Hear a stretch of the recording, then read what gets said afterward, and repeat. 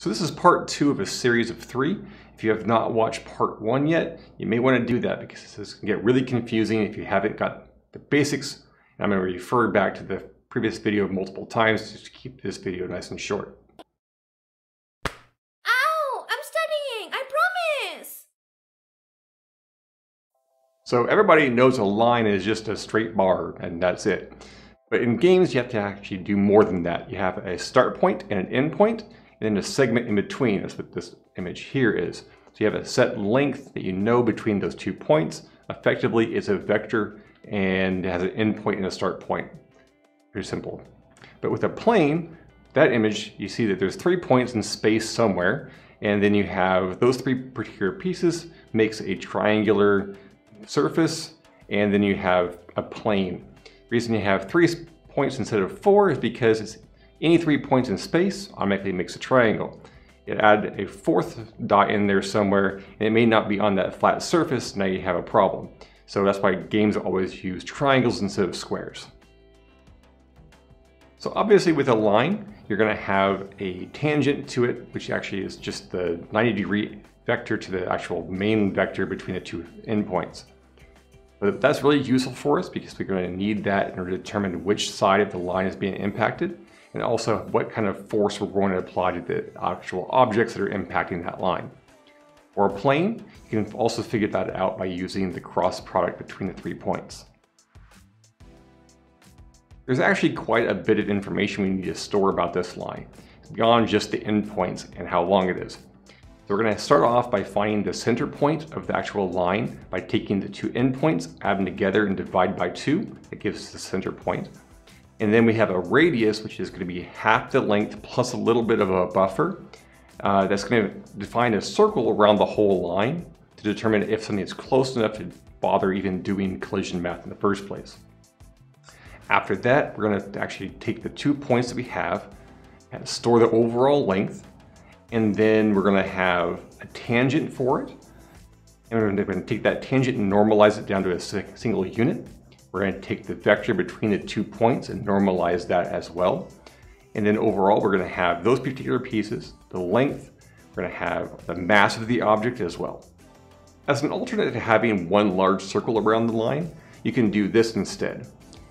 By having multiple circles around a really long line, you kind of reduce the amount of area that you're checking to see if there is a collision. So it kind of reduces a lot of the math you're going to have to work with lines and colliders. So it's a little bit more efficient. But if you have too many circles, then now you're checking a lot of different circles and it becomes a problem.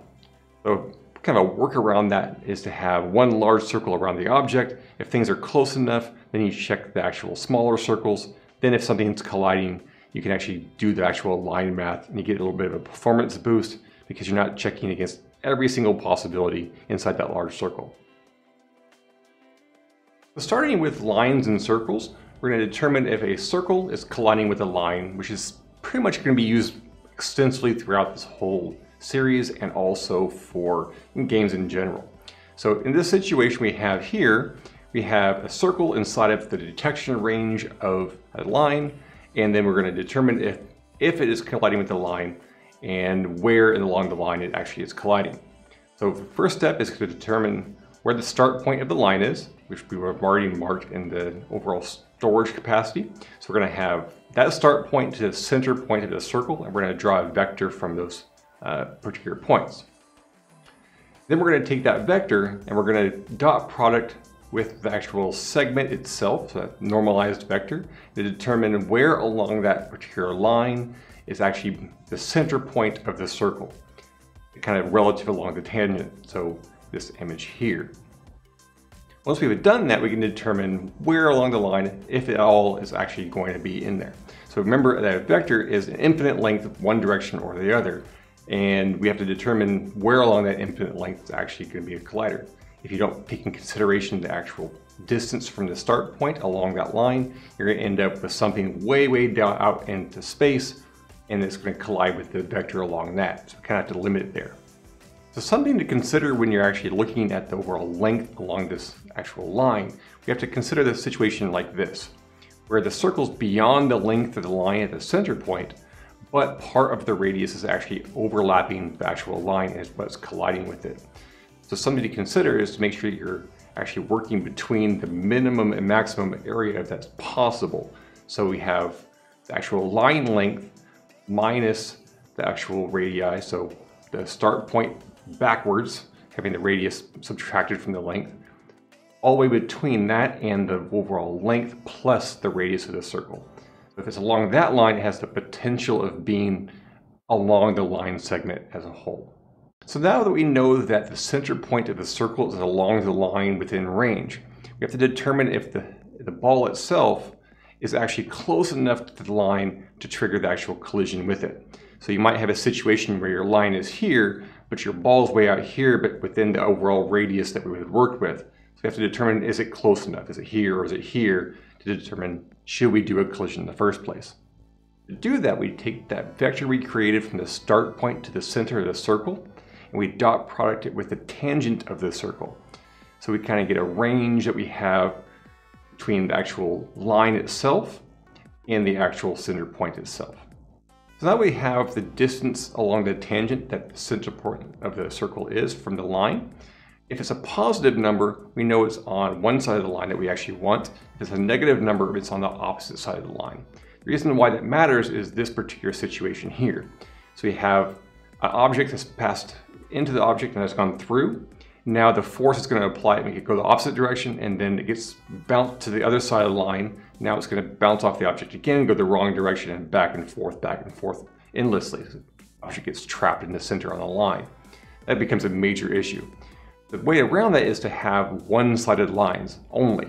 If you need a second object that has another line on the other side, so you have a solid object, then you put another line with the tangent on the facing outward from the object, and that way it goes in and it doesn't get stuck, or it can go, if it has to go through, we can get teleported through the object.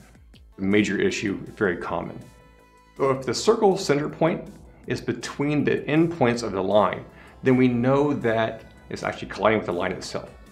So we can use the tangent of the line as the collider vector. And it's just like we had that vector between the two center points of the circles. This is actually the collider line that we're going to use in order to determine the velocities towards each other. So just like we did with the circle, we use the tangent and then dot product the vectors based off of that. And we can determine the velocities, work through the math exactly the same way. So something to note at this point is if the center point is beyond the length of the line or before it because of the negative value, then we know that the actual radius of the circle is not colliding with the line itself, it's colliding with an endpoint.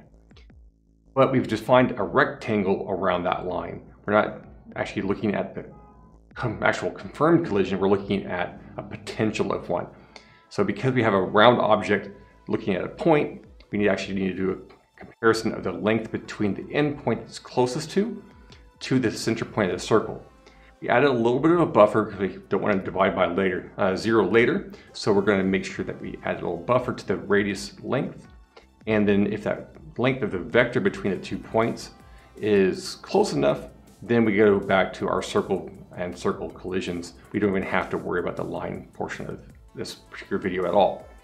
So if it's within the two points, then we actually have to continue on with this whole process and collide with the line itself.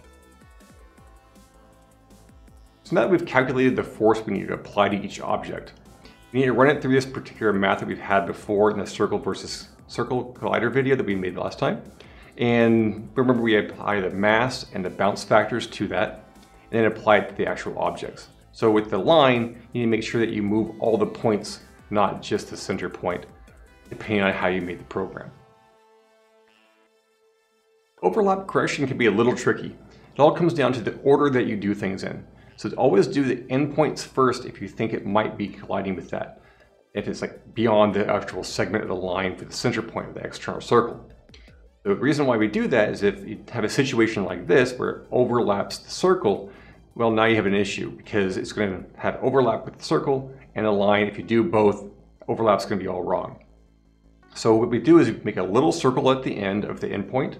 So have a small radius like a 0.1 or a 0.001, depending on the scale of your world. Then you do the overall circle collider that we had in the previous video, which calculates the overlap correction. You apply that to the circle externally, and then you apply it to the whole line and its completeness to the actual line itself to overlap correct that. So in theory, the endpoint should always hit the line first, no matter what. So even if you have perfectly parallel lines and they come along and touch each other, the endpoint's still going to touch the line, so it should never be an issue. But sometimes situations like that arise where you have a line overlapping another one and the endpoint never has a chance to touch. So to check for this type of issue, we have a whole bunch of code and mathematics to run through. I'll do it really quick. It's more important for rotation physics, and I'll get to that portion later in another video. So this is the function I put together in order to determine if two lines are intersecting. It's mostly based off of this particular link here, and I'll put that in the comments below. It starts off by taking endpoints of each of our line segments and recording those. It's using a vector because in this particular program, vectors allow floating points and points use integers, so I needed floats, hence the vectors. And I do that for both lines, 1 and 2. This math is explained in this particular link up here, so I'm not going to cover it that much, but this goal is to determine if the slopes themselves are actually moving toward each other in any way. That's this delta value. If it's 0, that means they're completely parallel, and unless they are exactly the same line, which is extremely unlikely, then we know that they're parallel if it's 0. So if they are not parallel, we have to determine where that particular intersection point for those infinitely long lines are. It's infinitely long because this does not care if it's a line segment or an infinitely long line. So infinitely long lines will intersect at some point, no matter where it's at. So we have to determine what that point is. The last step is actually making sure that it's actually within the line segment that we have been given. So if we take these particular endpoints and we can make a rectangle based off of these being in the corners, which is what is being done here by determining what's the min and max values for each location, and then is the point that we've been having inside the intersection, is it between those two values? If it is, then it's true. We do the same thing for x and y. So if it's true for both of these, it's within the box that we've been defined, and therefore it has to be on the line that we have because the dot's always on the line. But we have to make sure we do that for both lines. So if it is on the line inside of the box for line 1, we have to check to see if it's inside the line, inside the box for line 2. And that's what this is doing. The reason we do that is there's situations where we might have two lines that are close to each other. Maybe one endpoint is right at the end or next to another line, but they don't actually cross. So that's kind of why we have to check both lines. If both of them are still true for both of these lines, then we can pass back they actually do intersect. If we need that point for like a later video where we have the intersection will make difference for rotation physics, we have that available to us right here. With all that mathematics covered, we can actually cheat to get around it most of the time. So what we can do is do this instead, where you add thickness to the line and make it so that it's more potential for a collision because you don't have an infinitely thin line to actually have to worry about a collider. The whole radius circle issue that we had from before. So if we add a little bit of radius to it, we can actually have a situation where it's easy to determine if a circle has collided with a line because we just double the width of the actual circle we're working with or some other constant value. It's close enough to the line to make it look like to the user that it bounced off the line. It's just cheating. It works out real nice. There are obviously some more known problems to this particular situation beyond what was in the circles and circle video. So sometimes you have this situation where you have an object that's teleported into another object and it actually ends up colliding with an external object on the other side of it should never touch in the first place. So now you have two collisions where there should have only been one. It's kind of a tough situation. You kind of have to determine if there is one or another or just live with the situation. Sometimes if you add that little cheat mechanism for the thickness of the line, then make it a little bit longer of a distance, and it kind of avoids most of these situations. Also, if you have one-sided objects, and just kind of build your actual environment to kind of avoid this type of thing, it's not as prominent, and the users will probably notice it. If they see it one time, it probably won't happen again. The other issues we might run into is kind of like in the circle ones, where you had multiple objects hitting the same thing, overlap correct. So you have that issue with this as well with lines. Without rotation physics, it's not too bad, but it becomes more of an issue with rotation physics. So one last major problem is if you have an object get stuck between two lines, that maybe the circle that you're working with actually is smaller than the gap that you have between two objects. So it just bounces in between those two items overall. So it's kind of a world design issue where you just don't place objects too close together that the ball might get stuck inside of it and just kind of bounce back and forth forever. Kind of the same situation where we had two-sided lines and things would get stuck inside of it. Now if you have two one-sided lines, just make sure they're facing out from each other so they can just pass through an object, and the user will kind of laugh at it, maybe make fun of your program a little bit, but at least it won't break. That was part 2 of the Collider series. So we have pretty much everything we need to do for planes and spheres, lines and circles in order to work through all the colliders that we need. It's just going to be combining those things together. So part 3 will look at how to combine those together, kind of like what we did with the circle endpoints with the line. And we're going to make complex objects. We're going to process through all that, really looking into the code of how to program this. So if you have any comments or questions, let me know below. Like and subscribe as usual. Ow! I'm studying! I promise! Longer than half the radius of the actual line. Half the radius. Actually do a collision math in the first place. And there goes a bell. To having that one large circle, you can actually do this instead. Collisions, we apply forces to each object just like before. Overlap correction is a little tricky because you can have this type of situation where just like we did with the circle versus circle colliders.